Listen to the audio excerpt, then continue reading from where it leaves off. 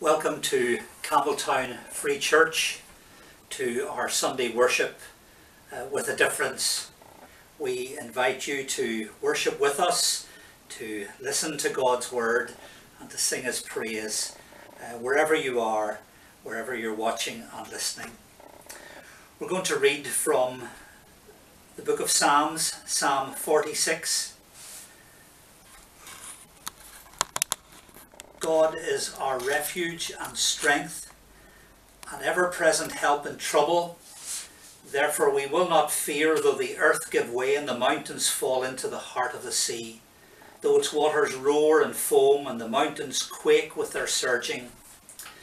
There is a river whose streams make glad the city of God, the holy place where the Most High dwells.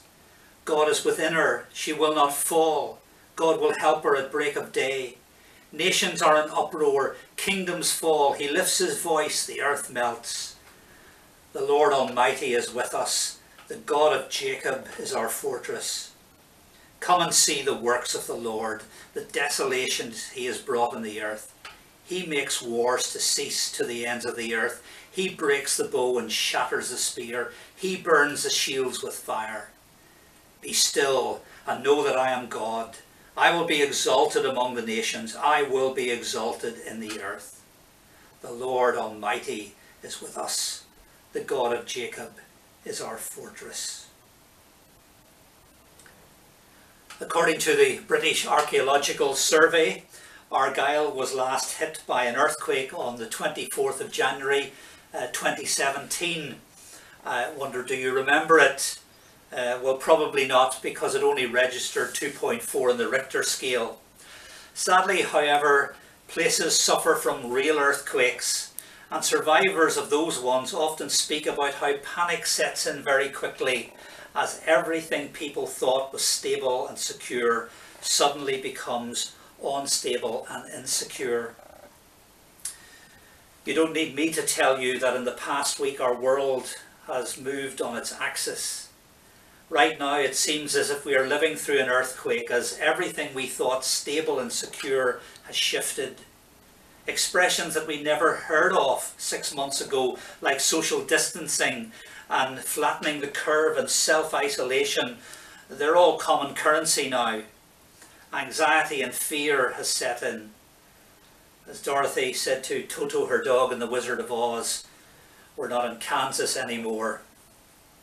What do we do in a time like the one we're in? We listen carefully to Psalm 46.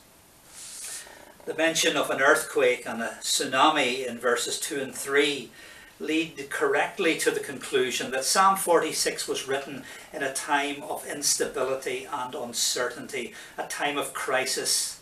The historical setting is most likely the time when Sennacherib, the Assyrian king, attacked Jerusalem during the reign of Hezekiah, the next to last godly king of Judah. The psalm gives us three pictures of God, and each of them speaks of how God reassures his people in times of instability and uncertainty. So let's look at them in turn. First of all, in a time of instability and uncertainty, Psalm 46 verses 1 to 3 reminds us that God protects because he is a strong refuge. God protects because he is a strong refuge. In Ireland, when they were establishing a monastery from which to evangelize the locals, the first building that the monks constructed was a church. However, very soon they had to build another building. It was a high tower with a door about 12 feet above ground level. And one of the reasons for building this high tower with a well above ground level entrance was the Vikings. When they saw the Vikings approaching, they would retreat into the high tower and be safe from the marauding Norse raiders. In Irish monasticism, the high tower was a safe place. The psalmist would have referred to a high tower with the term a refuge, because a refuge means a place of safety and protection. In a time of instability and uncertainty, the only safe place, the only protective refuge is God himself. God is our refuge and strength, an ever-present help in trouble. And because we have this assurance that he will protect us, we will not fear. Now, please don't misunderstand God's protection. Some imagine that it means that God protects us from crises, so that Christians will never ever face any times of instability or uncertainty. But that's not what Psalm 46 teaching about God's protection is saying. What it is saying is that God protects us in our crises, helping us not to be overwhelmed by fear and panic. In a time of instability and uncertainty, we must not look to anything or anyone other than our protecting God, who is our refuge and strength. And when we look to him, we discover that the name of the Lord is a strong tower. The righteous run into it and are safe.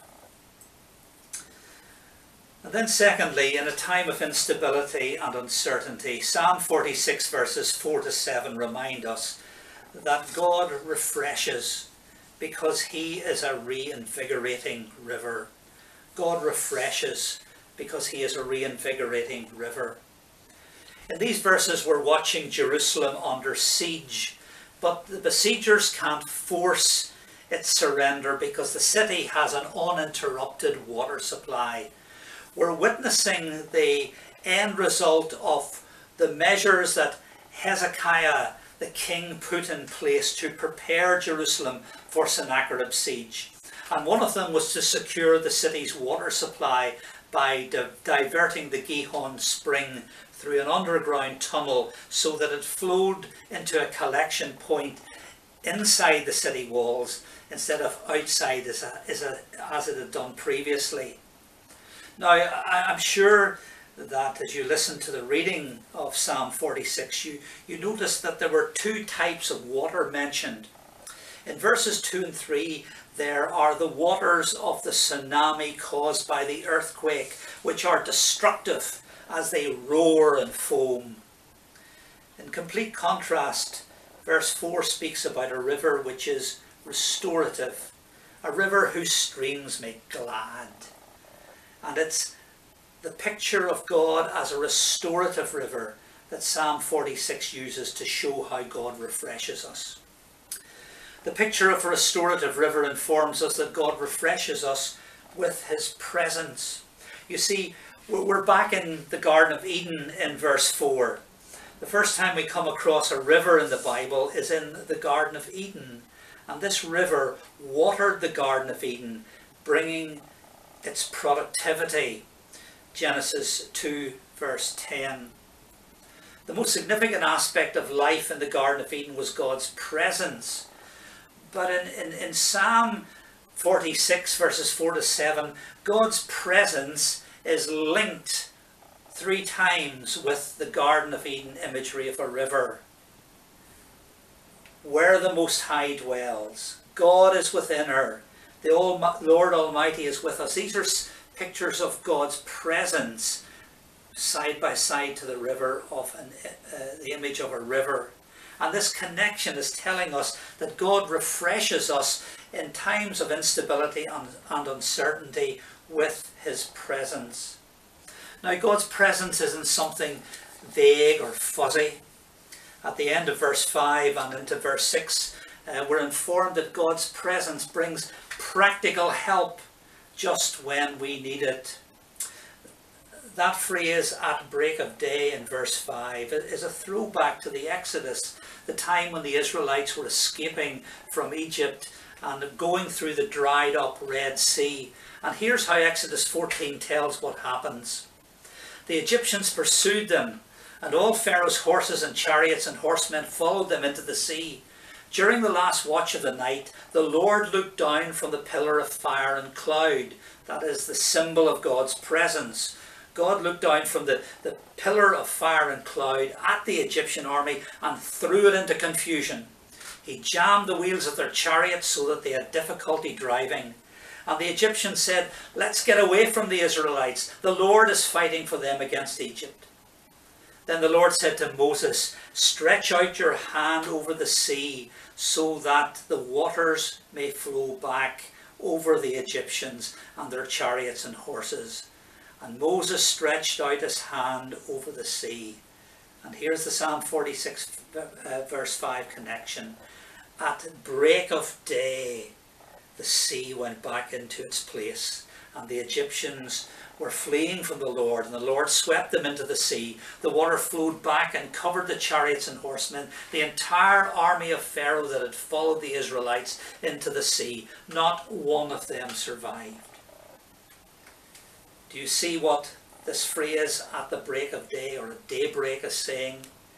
It's saying, in a time of instability and uncertainty, God is with us, and his presence assures us of its help, not a moment before or not a moment after, but exactly when we need it.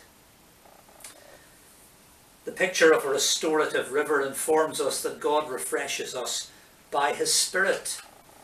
We've moved in location. We're now in Jerusalem on the last day of the Feast of Tabernacles, and Jesus stands up, and an imagery drawn from Psalm 46 announces this: whoever believes in me, streams of living water will flow from within him. John 7 verse 47. Then John adds this comment: by this he meant the Spirit, whom those who believe in him receive. In a time of instability and uncertainty, God refreshes us by his Spirit. He doesn't do it in some mystical, touchy-feely experience. Instead, the Spirit refreshes us by means of the promises of the Bible.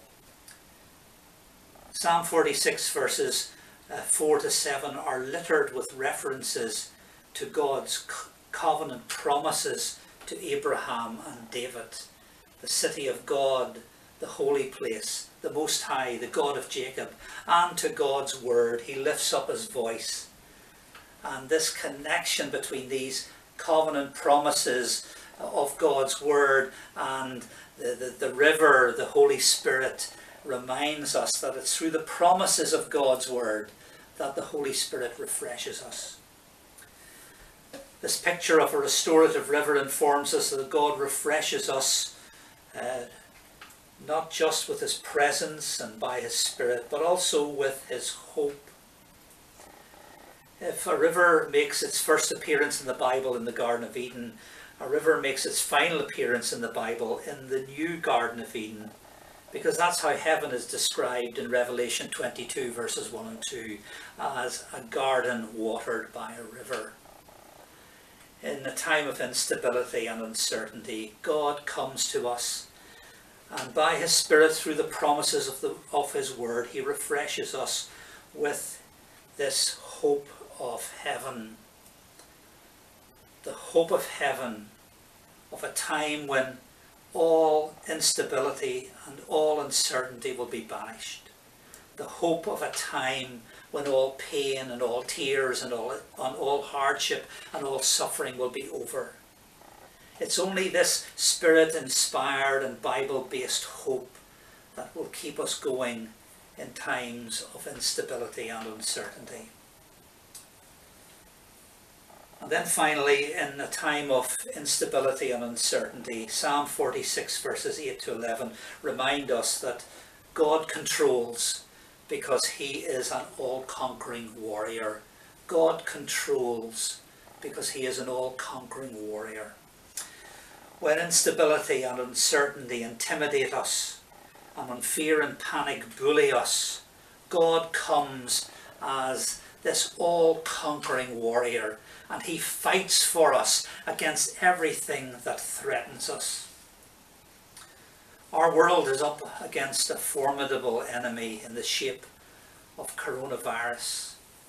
However, the Bible says that human beings are up against even more formidable enemies: sin, death, Satan.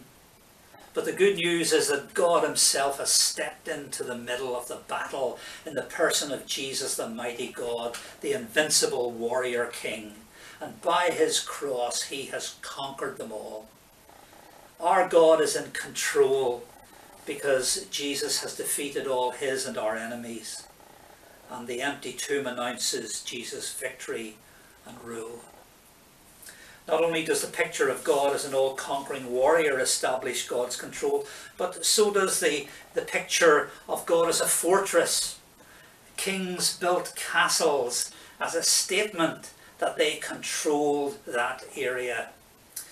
Think of our castle, Tarbert Castle. For centuries the west of Scotland had been controlled by the various lords of the Isles. However, in 1493, James IV of Scotland launched a military campaign to seize back control. And in 1494, having defeated John MacDonald of Islay, James IV set up court for a brief time in Tarbert Castle. He was showing that he was now in charge. The God of Jacob is our fortress. That's a statement of faith. God is in total control. And our response to God's total control is found in verse 10 of Psalm 46, one of the most, if not the most, misinterpreted verses in the Bible. I know that this verse has helped lots of Christians find peace in a time of crisis as they've quietened their minds and been still in God's presence. I'm not trying to belittle the help our kind and gracious God gave to them through that interpretation of Psalm 46 verse 10. But it's not what Psalm 46 verse 10 is saying.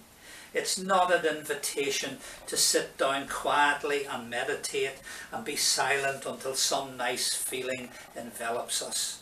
Rather, it's an order to be active, to surrender, to keep quiet, to shut up.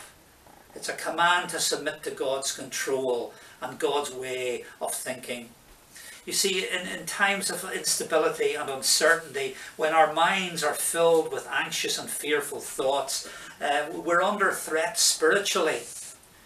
Psalm 46 verse 10, it's a battle cry. It's a declaration of war against anxiety and fear. It is God commanding us not to be passive, but to be aggressive and to fight back against our anxiety and fear with the truth that God is in control. It's a battle order from God to us, not to roll over and give up, but to get off the floor and stand up with courage to the anxiety and fear that is bullying us, and to do so with the truth that God is in total control. And if we do that, we'll find the truth that God is in control brings stability and certainty and peace to our lives. The story's told of an American army officer who happened to be in a city during a time of unrest and panic and instability. This was towards the end of the 19th century. And in the midst of all the turmoil, he saw a young man walking towards him in a very calm and confidence-inspiring way.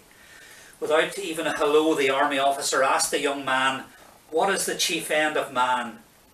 And without hesitation, the young man replied, "Man's chief end is to glorify God and to enjoy him forever." "Ah," said the army officer, "from the way you conducted yourself, I knew you were a shorter catechism boy."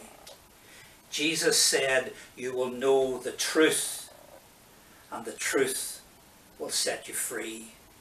And like that young man and army officer, may the truth of Psalm 46, of a God who protects, refreshes and controls, our God, your God, may it set you free from anxiety and fear in this time of stability and uncertainty. And may it fill your heart and mind with God's peace that passes understanding. Let's pray for a moment. O God, our refuge and strength, be our ever-present help in this time of trouble, protecting us with your favour as with a shield. Lord Almighty, be with us as you promised, refreshing us with the Spirit-inspired Scriptures, hope and encouragement. God of Jacob, our fortress. Enable us to surrender our often anxious and fearful hearts to the truth that you are in total control. Hear us for the glory of Jesus, in whose name we pray. Amen. Now we're going to sing together. It's in the Scottish Psalter. It's Psalm 121, a psalm of confidence in God that he will watch over us and keep us. I to the hills will lift mine eyes. From whence doth come mine aid? My safety cometh from the Lord, who heaven and earth hath made.